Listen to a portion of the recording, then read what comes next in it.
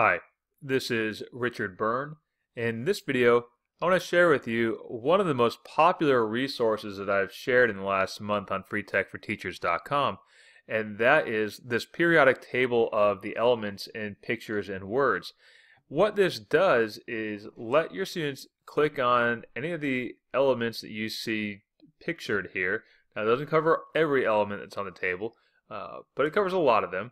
And they can go ahead and click on something like, let's say, aluminum, and it pops open airplanes, aluminum, a little description, and a little more description there. Now, click on that, and you can zoom in and see it in a bit more detail. Same thing there.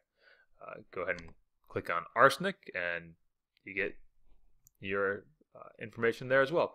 Now, the neat thing about this is not only is it interactive and students can pick here, but if you go to the home page and select printables, the creator of this site, Keith Enveldsen, I'm sorry, I'm probably butchering that name, has made it available in high-resolution PDFs